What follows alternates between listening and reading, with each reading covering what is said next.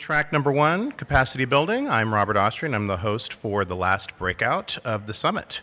As a reminder, this track is being live streamed through our platform Q. We'd like to welcome our remote attendees. This last breakout session is going to be presented by Kathryn Seebold, CEO, Court-Appointed Special Advocates. She'll be sharing the most effective way to build a long-lasting development strategy, a topic us foundation leaders always are looking for getting better at. So please join me in welcoming Kathryn to share about this. Thank you, everyone. Thank you for being here at the last session on a Friday afternoon. I certainly appreciate that very much, especially with it so beautiful outside. So I wanted to take a moment and kind of tell you a little bit about myself because I think it's important to know who it is that's speaking up here. I'm not an authority on anything, and I'm not an expert, but I have been through the trials and tribulations of running a nonprofit. So right now I run CASA of Orange County, which is Court-Appointed Special Advocates. We've been around for 31 years. We are part of a national organization, but the difference is that we get branding from our national organization, but otherwise we get no other funding. So every chapter of CASA goes out and fundraises on their own for 100% of the proceeds that come in. What we do is we actually train community volunteers to speak on behalf of a foster child in court. So many of our foster children have 40, 50 people representing them in court, attorneys, therapists, you name it, they're standing there. But nobody actually really knows the child one-on-one. So not only is our advocate a mentor on behalf of this child, but they also are representing them and they're their voice to the judge. So often the judge will defer to a CASA rather than to a social worker to ask what that child needs. It could be tutoring, it could be being moved from the home that they're in, it could be additional therapy. So they take on a large responsibility, 30 hours of training, and we raise funding so that we're able to train these advocates. We have over 700 advocates currently, and we serve 800 children in the Orange County foster care system. There are a total of 2,300 children currently in foster care in Orange County, and that is from infancy all the way to age 18. Some opt to stay in the system until they're now 21, which is now legal in California. We operate on a $2.6 million budget. And I have a 30-person staff and 21 people on my board of directors. So a little bit about my background. I was a corporate CEO for almost 20 years. I happen to love everything about a children's charity and felt that if I was ever in a position to give back, I would.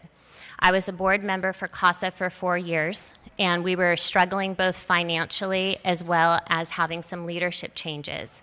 I raised my hand and said I would like to step in as the CEO because I think not only do you need someone who understands the programs of a nonprofit, but you need somebody that understands the business side of a nonprofit. And we'll get into that a little bit more in a moment. So that's how I came to be the CEO. My corporate career was in medical device. And I know one of the executives at Global Genes. She and I sat actually on her board of directors when she was president of Junior League of Orange County. Her name is Angie Rowe. Many of you probably are aware of who she is. And she has asked me to be here today. So, as a mission that you all know, Global Genes says that they're here to eliminate the challenges of rare diseases. So I'm here today to hopefully eliminate the challenges of raising money.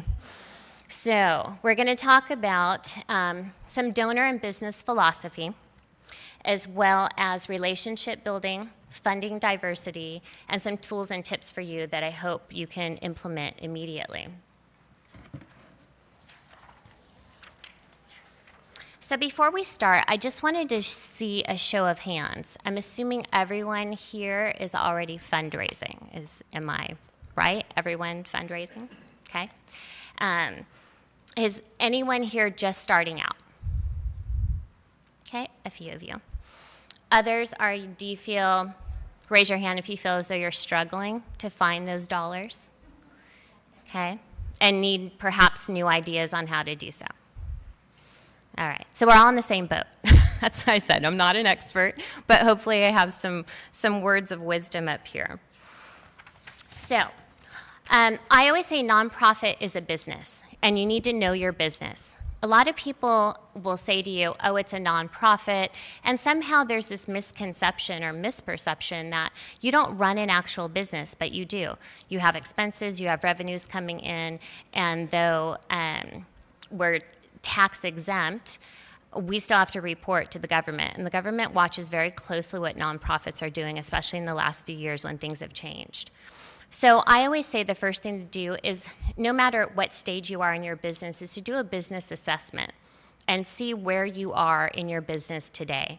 So one of the first things I did 2 years ago when I came on board at CASA was I took a look at these few things. One was the budget. Where are we? Is it the right budget? Who put that budget together?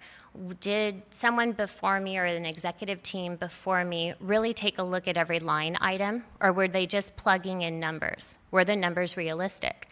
What I had found out is that they made assumptions that much of the items that we have are donated, whether or not that be a meeting room such as this or a speaker such as me would be doing things for free.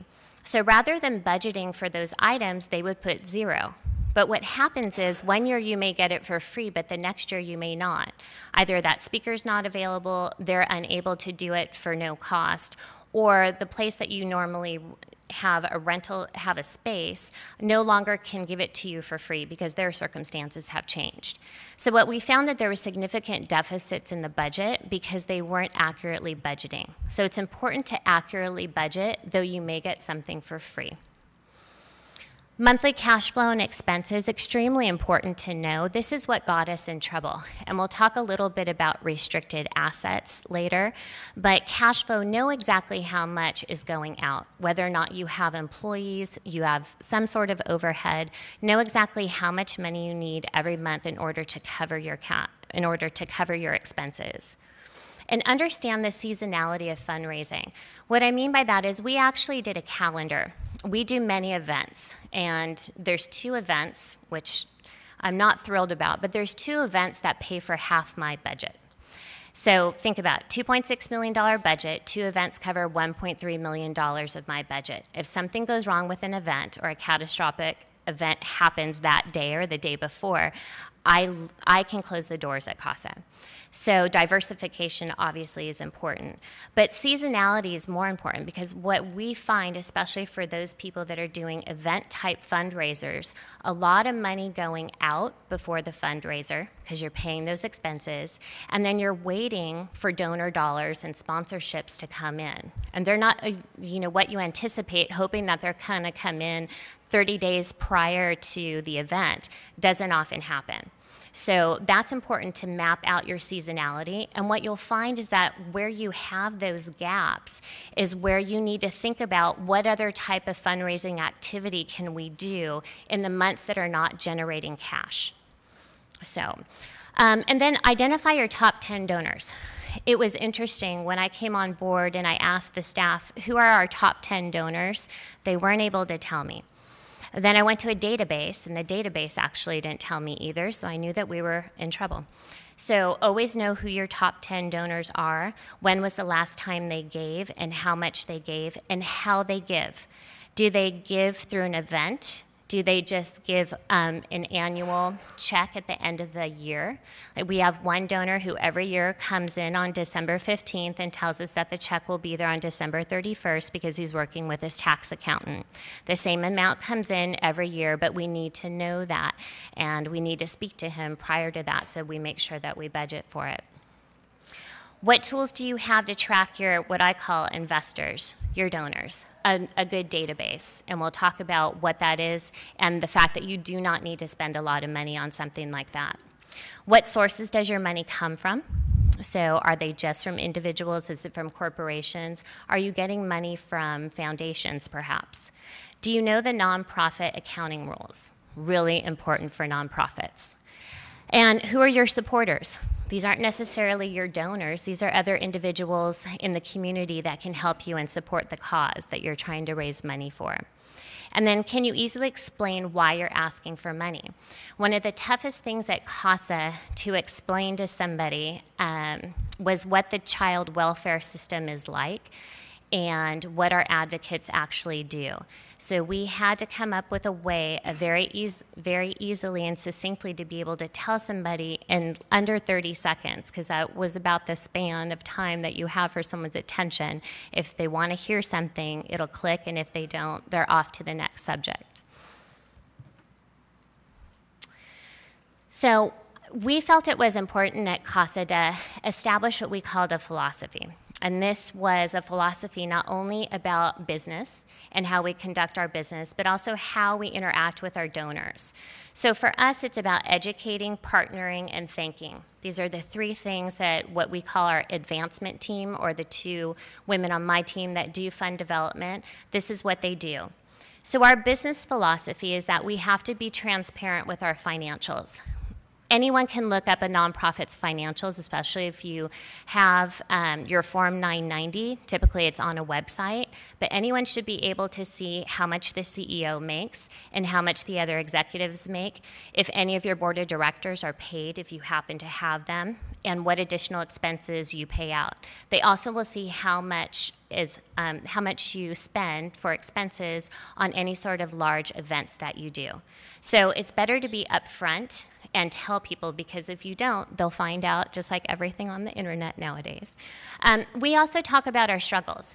We don't hide the fact if we're having challenges in hiring personnel or if we're having challenges with the budget. And our donors seem to appreciate the fact that oftentimes they only hear success stories and how great everything is going, but they often don't hear what the true struggle is. Not only with just the cause and the children that we're supporting, but what the true struggle is in business. Most of these people are business people. They understand that it's hard. They understand that there's certain things you can't cover in basic overhead. And it's important to let them know that. Without being able to pay your basic overhead and to maybe have 1, 2, or 10 employees or just yourself, you have to be able to cover the expenses. Most people only want to cover the cause, but without being able to cover the expenses, you can't pay for the cause.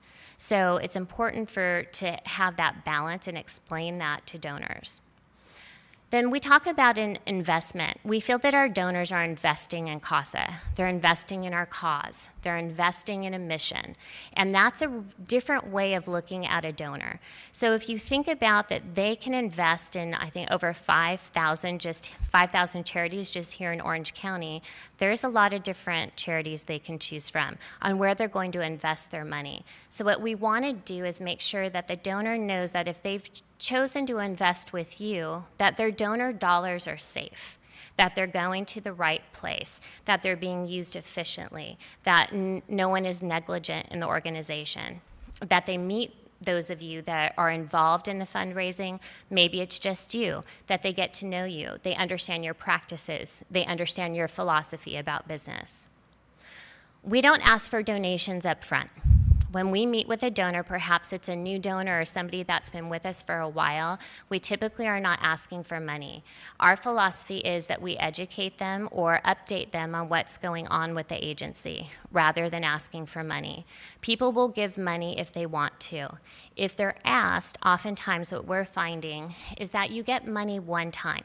They feel a little badgered, or they feel a little, displaced, they feel put in a corner, and they're like, okay, fine, we'll write that check for $100, or we'll write that check for $1,000. But you may never see another penny from that person. And the reason is that you didn't get them engaged or get them invested in what you're doing. So we take the time in a first meeting to talk about what's going on at CASA, what does the future look like, how are we doing, maybe tell a success story or something like that, and that's it, and just thank them for their time. And we have found that goes a lot farther than coming right out and saying, hey, we need money. So, and that goes to educating about the cause, especially if they're a brand new donor. Oftentimes, it might be a friend of a friend that says, hey, go talk to Kathryn about CASA. She does this really great thing for kids. And they may not explain what we do well. And so much of the time is spent just really discussing what does CASA do? How do we impact? What sort of impact we make in the community? How many kids we can serve? So focusing on that and educating someone brings them a lot further along in the donor cycle. And then we discuss how to partner together. We use the word partner on purpose. So traditionally, when you go out to raise money, it's called fund development. We changed our term to advancement because we feel that we're advancing a cause. And we need partners in order to advance our cause to support our children. And so that seems to be able to lend itself more to a story. When you're talking to somebody and saying, I want to partner with you to help us advance our cause, it's a lot different than someone walking in with, the title on their card saying fund development, because that person's like, they are going to have their hand out and they're going to start asking for money. This way you can talk about building a partnership together. And then we always talk about the future. What do we have going on? Do we have a strategic plan? What's coming up in the near future for us? Is it budget time? Whatever happens to be going on at the agency at that time. So donor philosophy is find a commonality and know your donors. One of the things, especially new, so this really pertains to kind of that new donor. You're mining a database or you're looking through magazines or newspapers and you're trying to, you see somebody who's giving a ton of money to the local hospital in town. Well, you have to find out why, because oftentimes it may not be for your particular cause. So you want to make sure that there's a commonality, that there's a reason, an attachment that they want to be attached to your particular reason for fundraising. That's very important because if not, if they really don't understand what you're trying to raise money for and for whom and how it affects the child or the people with that rare disease that you're raising money for, it's going to be a one-time, maybe a two-time donation.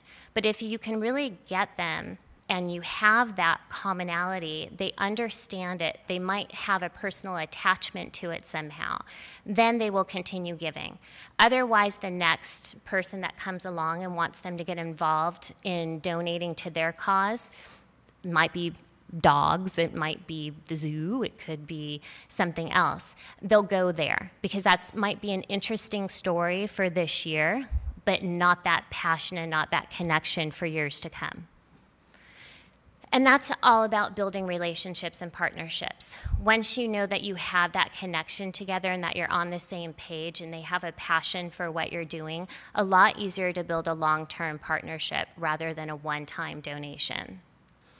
Then ongoing touch points. We feel that it's important because we failed at doing this for many years, was to say not only just thank you to the donors, but send out something to them. We do it quarterly. So we do a quarterly email to our donors. And that quarterly email looks different every time. One might be a success story about a child that maybe got adopted. One may be a print, like a picture of child's artwork. So we tend to have a picnic every year for children, a back-to-school picnic for our foster kids. And we set up a booth and they can do handprints. And we ask them if they'd like to donate it back to CASA to give to someone who's been helping them, and oftentimes they will. This last time, I think 200 children participated, and we had almost all of them give back their artwork to donate to a donor. And so we tend to take a picture of that, send it out with a story, and we just say, Alice, age 5. And donors really respond to something like that. And then most importantly, again, when I first took over, we met with each one of our donors and we just said thank you. We sent thank you cards. We met in person with the larger donors to say thank you. And we said, we often forget just to say thank you. And we just wanted to thank you not only for the donation financially, but also for the time and the investment that you've put into our organization. Which makes it what it is today, and every dollar counts. We've had people often say, well, I can't give very much, and we continue to always say, but every dollar counts. One of our staff members' daughters, she's very young and had a lemonade stand. She made $1.25 and put it in an envelope, and she said, for CASA. So every dollar really does count. So I think it's important to understand the rules of money in the nonprofit. Coming from corporate America, I can read a P&L and I can do a budget, but there were certain nuances about nonprofit that I had not been exposed to in my corporate career, even though I knew it from being a board member. But once you're really sitting there and you're having to talk to the accountant and the auditor, you find out a whole lot of things that you were not privy to in corporate life. So one is get a good auditor and get a good accountant. So extremely important, depending on how much money is moving. And like I said, we don't have a large budget, $2.6 million for many nonprofits. We're considered very small. But an auditor will guide you on what are the right things to do, what to report, whether or not you're spending too much money on events, and what you should be doing. The accountant, to me, she's in my office every single day, and we're looking at the books. A lot of times it's focused on cash flow. How much money do I have in the bank right now that I can use to pay overhead? But it's instrumental to have those two people. They don't have to be on staff, they can be consultants. And there are people that specifically auditors and accountants that specialize in nonprofit, which is extremely important that they understand what you're doing. And then what I found to be shocking when I first came on board was this notion of restricted assets. Is everyone familiar with restricted assets? Okay, a few of you. So this is a good example. I could have $2 million in the bank and still close my doors because I cannot afford to pay my overhead. Why is that? Because I have restricted funding. And what that means is that you go and get a grant, or you go to a foundation that wants to give money to your cause. But they are very specific in how they're giving their money. So they may say to you, you can only use this money to pay for one child to go to this hospital to get this treatment. And they gave you more money than you would need for the treatment. So let's say they gave you just a number out of the air, $5,000. You only need $1,000. But they wrote the check and they said, no, no, no. That donor doesn't understand restricted funding like we do. So what that means is you used $1,000 to pay for the procedure, and you have $4,000 in the bank account. You will never be able to touch that money to pay for anything else other than what the donor intended it for. So if you're in trouble and you need, it just happens to be $4,000 to pay a bill for overhead, you can't touch it. So you have to go back to the donor, and the donor needs to release the money, and if they don't, there could be a situation where you have to return the assets back to the donor. Typically, a donor would not do that if they understand what you might need that asset released for, but you actually do need to get it in writing so that you know that it's no longer restricted, and then it can move to your general funding and pay for overhead or any other expenses that you may have. So we have a significant amount of money sitting, though we have a $2.6 million budget, significant amount of that money is tied up into restricted assets, which I cannot touch.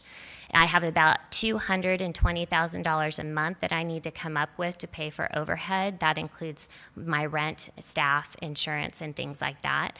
And if I don't have that cash flow and that cash in the bank, I am in trouble.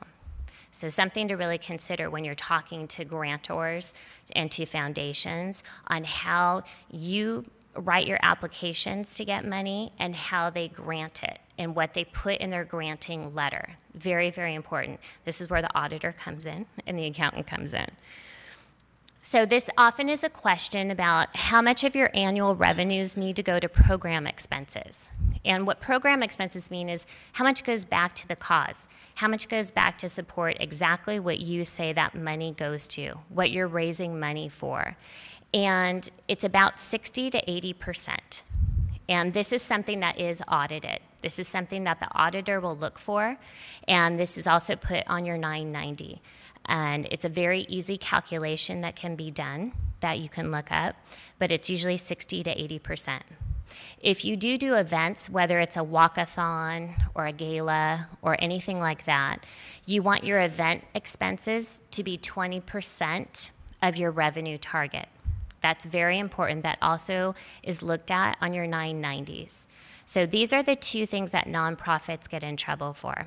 This is also what people that are giving grants and in charge of foundations are looking at. They're looking to see how much money you're spending on the expenses and how much is actually going back to the root cause of what you're doing. So there's a couple of resources I just put out here. For California, the Attorney General's office puts out a guide for charities. So that's an important one to take a look at. It's only about, I think it's about 40 pages long, but it's all in question and answer format, so pretty easy to get through. And you can find that online. And then the other thing is Charity Navigator. And the reason I put this up here is that if you are applying for grant money through foundations, most people will look you up on Charity Navigator. So take a look at it, and it just gives a rating about your financials, whether or not they can find them easily, what type of cause you have, so on and so forth. And it's like a star rating. You get 1 star up to 5 stars. So I wanted to talk about the diversification of the funding sources. So we found out when we did our assessment that we were not very diversified in our funding. As I had mentioned, $1.3 million of our $2.6 million budgets comes from 2 events. So we're in trouble. So we had to start looking at where do we diversify and how do we diversify. So to me, it's the key to longevity of an organization. Without diversification, you can get yourself in trouble. And it's a balanced and measurable way to look at your operating expenses and your cash flow. So you can say X amount is going to come in through an event, X amount may come in through a foundation, X amount may come in through individuals, X amount may come in through corporations. And so that's where you can start to broaden your scope. And we'll talk about each of these next. How many of you in the audience do events? Okay. And do they span small, like a walkathon? You can call it out if you want, a gala. Golf tournament, that's a big one that costs a lot of money, put on a golf tournament. Music festival, okay. Oh, my husband would like that. He rides a Harley. All right, so different ways of fundraising. Okay, so events, I always hit easy but tough. And those of you with the golf tournament and such, it is very hard. So I always say, though, that they need to appeal to the audience. We have various ones. We have the Black and White Gala, which mostly couples attend, that tend to be traditionally sort of in that age demographic of about 50 and over. We have a large luncheon that we do and fashion show. 600 women usually come, but mostly women. And it's more of a fun type of event. Our Black and White Gala raises nets $1 million, and our fashion show nets about 300. So, but the audience isn't the same. So you have to appeal to your audience. We do smaller events like shopping events and things like that that appeal to a different type of audience. We do here in Newport, for those of you that are from here, we do a Duffy Boat Challenge for corporations where they can do team building, but it happens to benefit CASA. And then we do community partnerships with like a symphony group and things like that, that half proceeds would benefit CASA. So we negotiate kind of the proceeds from different things. But each one appeals to a different segment and a different audience. Obviously, with events, you need a large volunteer base that can help you execute these because it costs money. We have a group of 225 fundraising volunteers, which are separate than our children's advocates, and that's all they do is help us with logistics. They are the committee. They're the ones going out and helping fundraise, bringing their friends to the events, selling tickets, getting new sponsors for us. It's tough to market sometimes. We do a lot of marketing, obviously, on website and word of mouth. Again, the balance of the percent of expenses to revenues. The one thing we found, and a lot of things I heard when I first came on, our Black and White Gala is it's rather grand. Most of it, luckily, is sponsored and donated. But the perception when people walk in that ballroom is like, whoa. It's at the Ritz-Carlton, and all the money I just gave to this organization is going to pay for us to be at the Ritz-Carlton eating steak and lobster and having a professional singer up on stage. So we make a point of trying to get the message out to our donors that most of the things that they see that evening are donated. And it's mostly because of our fundraising volunteers that are able to go out and do this. But extremely important because it could be a negative thing when they see how much goes into an event. So that's just something to manage. And then how many are you going to do? You can oversaturate your donors with too many things to do. Our volunteers, our fundraising volunteers really like to go shopping. So we had a ton of shopping events, but how many shopping events can you really go to and feel like you have to buy something? So we needed to stop doing that, and now we limit it to 4 a year rather than it felt like there was one practically every month. And I know my husband was very unhappy about me continuing to go to those. And then consider partnering with other organizations if you're just starting out. Like someone had mentioned a music festival, going to one that's already organized that could benefit, that they would be willing to do 20% of proceeds would go back to your cause, something like that. Maybe an established golf tournament where you can partner with them for your cause, or split it with someone, or a like cause, or two of you getting together and doing it together. Different ways to save money, and if you've never done an event, a good way to start out doing an event and not having to worry about every single thing on that checklist. So individuals and corporations, we had a lot of people say, well, how do you find the people? Hopefully you have a decent database and you can mine that database. So when I came on board, my executive team and I sat down with a database, which was not very robust at all. There was, a database is only as good as what you put in it. And, but we went through it, and we kept going through it, and we just kept writing down names, and who do we actually know? Can we ask our board of directors, do they know who these people are on the list? And we got through it little by little and started finding individuals. Oftentimes, it's your board of directors, or if you don't have a board of directors, if you're very small, maybe you have 1 or 2 advisors that help you in business. And who do they know? It's their network that can assist you.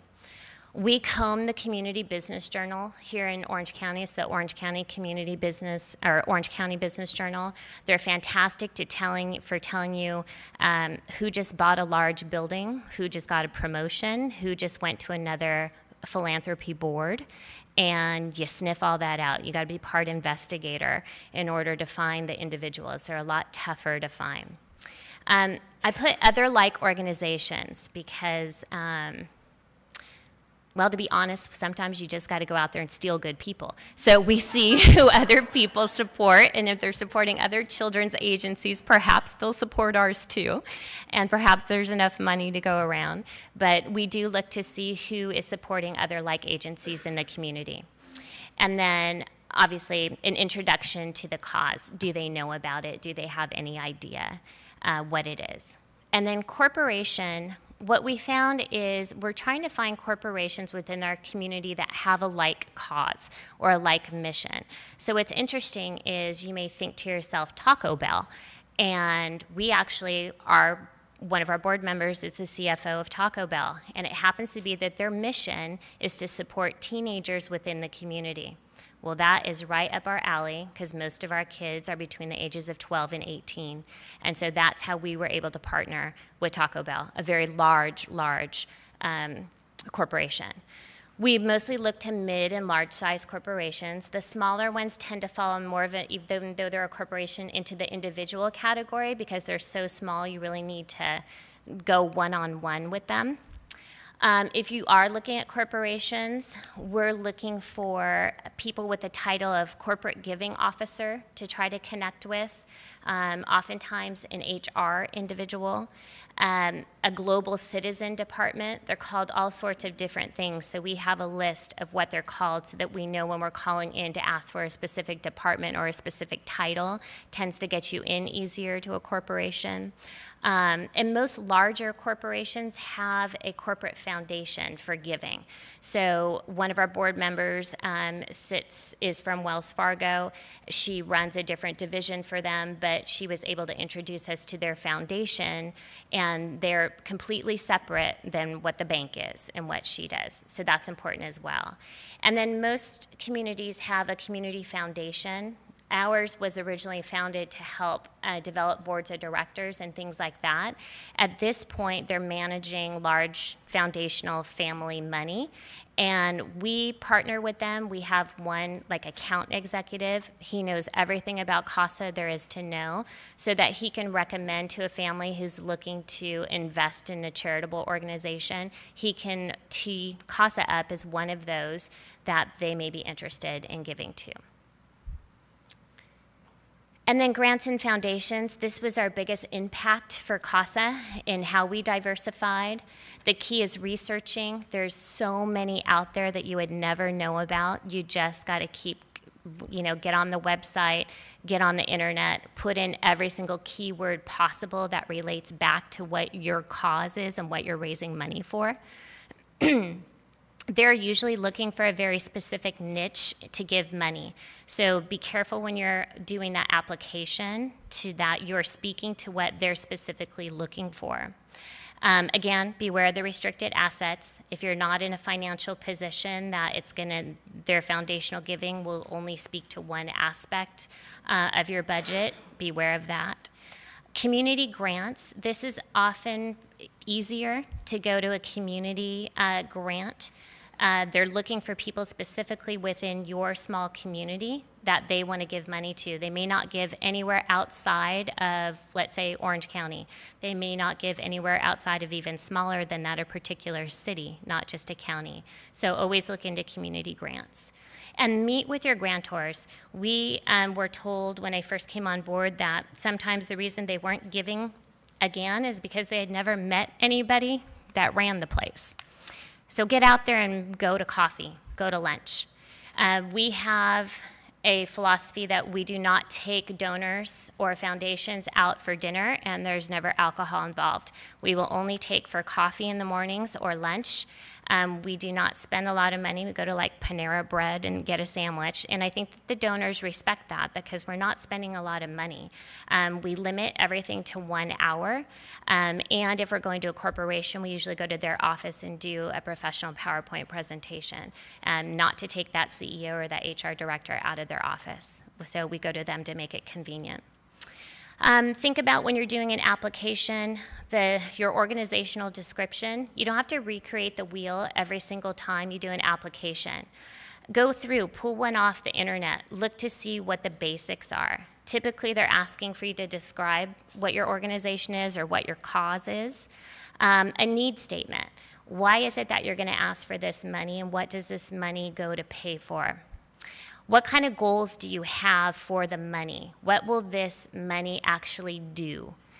And then maybe a success story, maybe something that, in previous years, this type of donation allowed us to serve or help or fund the need for X amount of children, X amount of procedures, X amount of genetic testing, something like that. Give them something succinct. And then be specific about your funding request. How much money is it?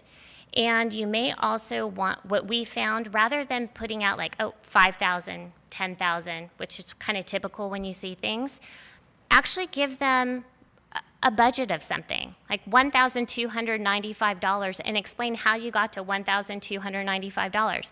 We often will get calls from the person that's granting the money, reviewing the application, and they say to us, how'd you come up with $12.95? That's such an odd number. I go, well, if you look at the paragraph below, we described what it actually will go for and pay for. And they're like, no one's ever done that.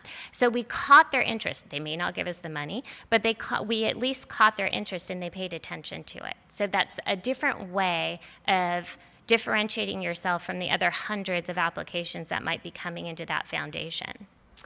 And then your budget. Make sure you know it, make sure you have it, make sure that you can attach it so that they can see what your revenues and expenses are for the year. And you can always, if it's sometime in the middle of your year, you can always, attach the one from year prior. But just make sure that you have substantiated budget for them to review. So quickly, tools and tips. Database, there's a ton out there. We happen to use Salesforce. Everybody will tell you, especially in fundraising, that Razor's Edge is the gold standard for any sort of fundraising. It's expensive. It's about $30,000 with a $15,000 annual fee that goes with it after that. We could not afford it. But a database is only as good as what you put in it. So you don't need something that's expensive. As long as you know, name, where they're from, know their donor history, little things about them. When's their birthday? How many children do they have? The last time someone visited with them or called them is important, and who did it. What events they've attended on your behalf, and then who's their connection? How did they get connected to your cause to begin with? Was it through a board member? Was it through a mutual friend? Did they come to something like this and hear about it? Did they read an article? Anything like that. And that will all give you good information to start that relationship or continue that relationship with them. So you can't do it alone. We found this out. When I was a board member for CASA, we hired a CEO, and in order to save money, she told us she could do all the fundraising herself. $2.6 million of fundraising all by herself. Kind of hard to do. So she got worn out and left, and we were in trouble. So please don't do it alone or think that you can. So consider a board of directors or advisors. These are non-paid community professionals. I always say establish a criteria of the type of person that you want, meaning that if you have deficiencies, maybe you yourself aren't that great at doing a budget, or you don't know legalities, or you don't know something about, how to navigate through hospitals or things like that. Find people with that's their background. We have attorneys, financial people. I wanted a lot of finance guys on my board because they keep me accountable and they keep my books clean. And they ask me a lot of tough questions. And they have a network. These people, your board of directors, should have a huge network within the community and be able to introduce you and your cause to other people, which is extremely important. They'll market for you and they'll fundraise for you. And they also have fiduciary duty if they're an actual board of director, which means that they're going to be watching your bottom line, probably just as much as you are. I say train them on your mission, because now that they're your marketeer, if they don't understand how to talk about what you do and what you need, they can cause more trouble than they're worth. So make sure they understand how to explain what you do. And then I always say work together with them on what is your philosophy on how to cultivate a donor or get to know somebody. They may be a great board of director, but you put them out there socially and they may not be that great. So you want to make sure that they represent you the way you want to be represented and how you want to ask for money. So you may want to tell them, don't ask for money right off the bat. Take it a little bit slower. We're a little more conservative than that. And they should be able to follow kind of your guideline on that. Do it in their own personal way, but follow a few things that you would like them to do. And then always arm them with information. They're probably not hands-on in doing exactly what you're doing and meeting the children that you're advocating on behalf of. So give them some stories that they can talk to their friends about and say, this is what they're doing there. Then, as I mentioned, ongoing communication, just those quarterly updates of any kind that you can email to donors. We do a very simple annual report. It's simply to all of our donors. It's by email. It simply states how much we've made, how much we've spent. We do a monthly e-news that's just more fun facts about what's going on in the organization and some pictures about things that we've done. And again, thank you, thank you, thank you, thank you to everyone. We do, if someone's made a donation, we have a tax letter that goes out within 48 hours to them with their information. We do a lot of personalized and handwritten cards, and it takes hours and hours. I sit up at night and personalize all of our thank you notes that go out, write a lot of personal thank you cards, and I do get thank yous back from people, so they do read them. I think they're shocked to get something in the mail nowadays. And then we split this up, but we call or email to a donor if they've made a certain dollar amount donation, and that is very specific to how much you raise. We do, if someone has made a $1,000 donation, usually one of our advancement team will call. If they made over a $5,000 donation, I will call personally and say thank you. And I may just leave a message and never actually speak to the person, but I want them to hear that we've acknowledged what they've done for us and how far that money goes. And that's it. So, thank you. We have time for one or two questions. Any questions? I know that was fast. That was quick. So that was great information. Thank you so much. My question is about the staying under 20% of expenses for an event, which I'm totally for. We try to even keep it lower. My challenge is we have an annual kickoff event that actually kicks off all the fundraising for our big event. The big event in the fall raises over $100,000, but the kickoff event's not designed to raise any, but it averages about $20,000, and the expenses are in the $3,000, $4,000, $5,000. It doesn't have a huge, there's a lot more percentage of expense. So would that really fall under the big event, or is that not good to have it as a separate name? So we do something similar. Some of those shopping events that we do lead up to our large fashion show because we're trying to get the designer name out there and get people to purchase. Mm-hmm. And so we tie it into the large event because ultimately it funnels into that large event. As long as you can show that there's a tie back to the large event, that it's funneling into that, then you should be fine. Okay, thanks. One more question? Anybody have a question? Pending question? Okay. Well, thank you very much. Thank you, all of you. Hope that you enjoy your conference.